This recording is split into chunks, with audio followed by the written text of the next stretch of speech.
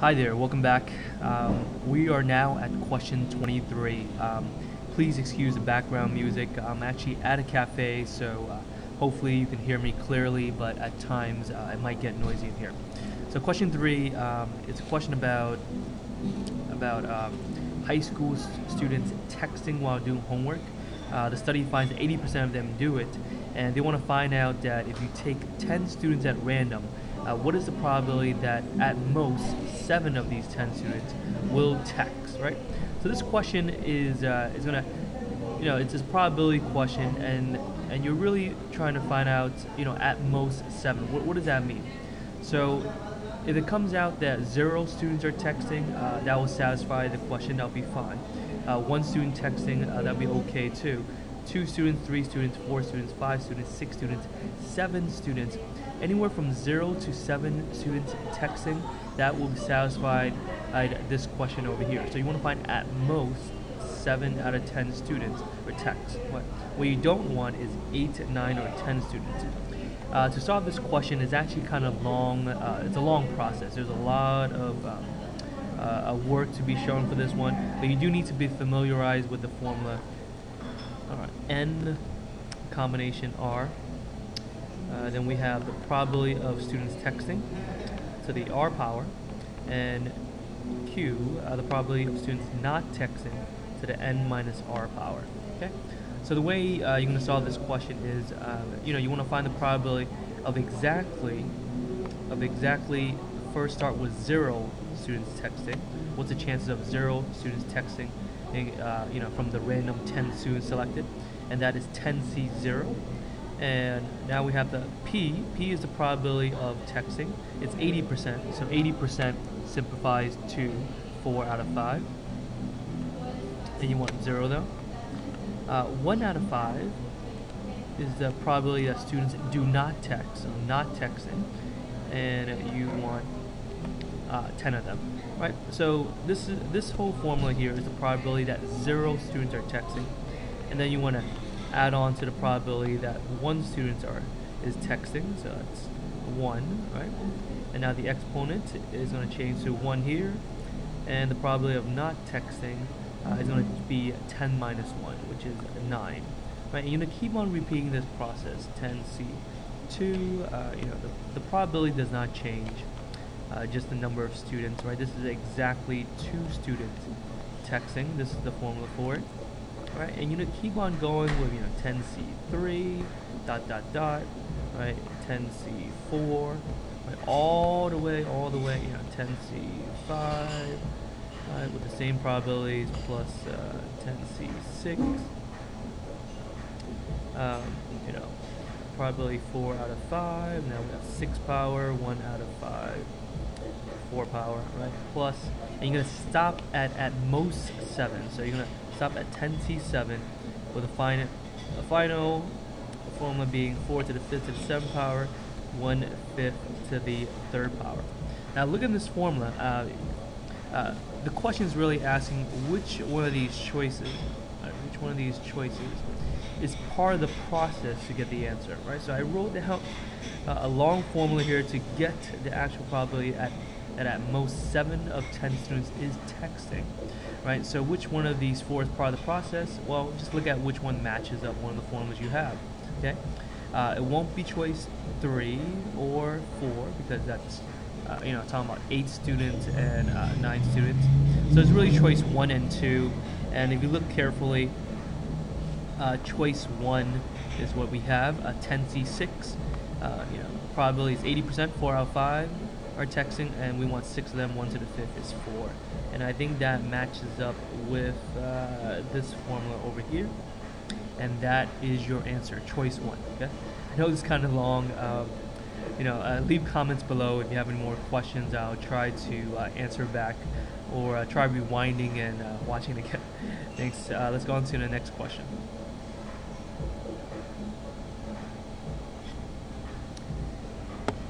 All right, we're getting closer to the end, and questions do get more difficult towards the end of multiple choice.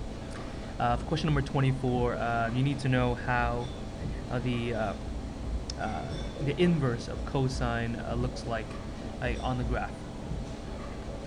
So let's draw it out. Inverse of cosine looks something like this, and I'll try to draw it. Alright.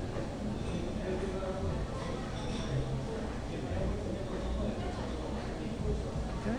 It's like a sideway view, right? And intervals, that it crosses over. So I'm going to start at 0 here. This point is pi over 2. Right over here, that is pi. This is 3 pi over 2. And it's going to finish off at 2 pi over here. And if I go to the negative side over here, this will be negative pi over 2. Now, the question is really asking, if you were to chop up the u, from where to where is it a function, right? Obviously, if you look at the cosine curve, it goes on forever and ever, and it's never a function if you look at an entire curve. But if you take part of it, which part is a function, right? So let's take a look. Okay, the first one is from negative pi over 2 to pi over 2. So let's see where that's from.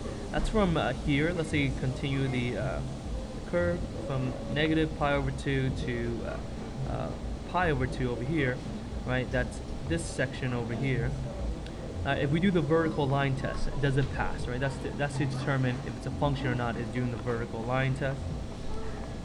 And as we can see, there's multiple lines, right, where the line hits 2 or more points. As soon as any of these lines hits 2 or more points, then it's not a function, right?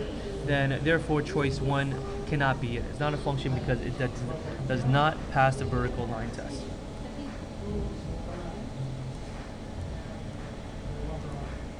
Okay, so let's take a look at choice 2. Choice 2 is from,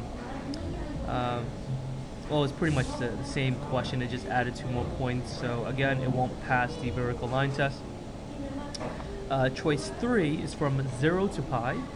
0 to pi is over here. This is the 0 starting point, and to pi is over here. Okay, so let's zoom in just on that part, right? Disregard outside the box and just zoom into that part over here. Now let's do the vertical line test and see if it passes. So we do the vertical line test, just inside this section of the box here. You can see that each red line only touches at most 1 point. It never crosses the curve at more than 1 point. Therefore, it passes the vertical line test, and therefore choice 3 would be the correct answer. Choice 4 would be incorrect. If we were to show this box over here, that's from pi over 2. That's over here, pi over 2, all the way up to 3 pi over 2. And you can see that the vertical line test, I know I'm getting sloppy here, but over here it touches multiple points on the blue curve, therefore it would fail that test also. Okay, so choice 3, alright, there's only one that passes.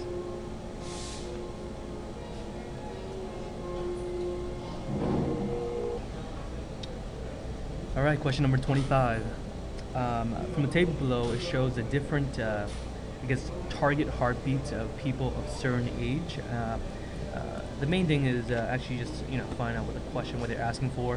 It says which value represents the linear correlation coefficient rounded to the nearest thousandth between a person's age in years and that person's target heart rate in beats per minute.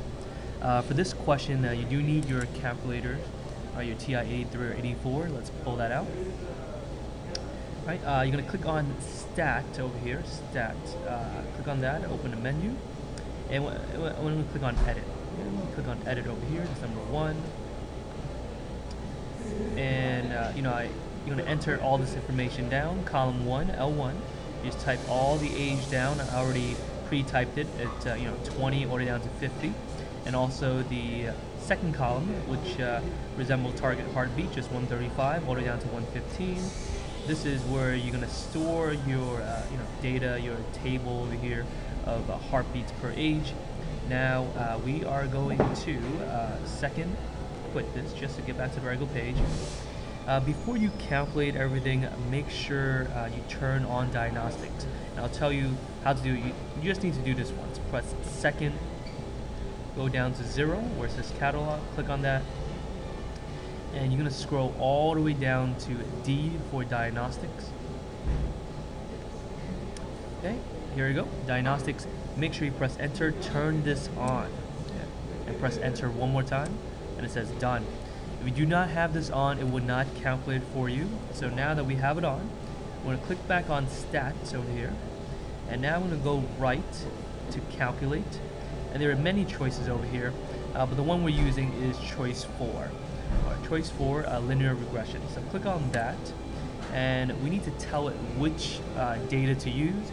We already stored all the information on the calculator, so you just type in L1, that's how to press second, and 1 for L1.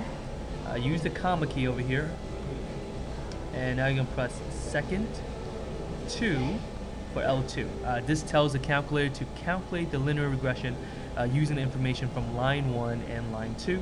Press enter, and there you have it. We're going to look for R, the last row over here. R, that is your correlation coefficient, right? And it's negative 0.999. So look for the choice that resembles that. That is choice 1. So that is your answer. So let's mark this down. Choice 1 is your answer.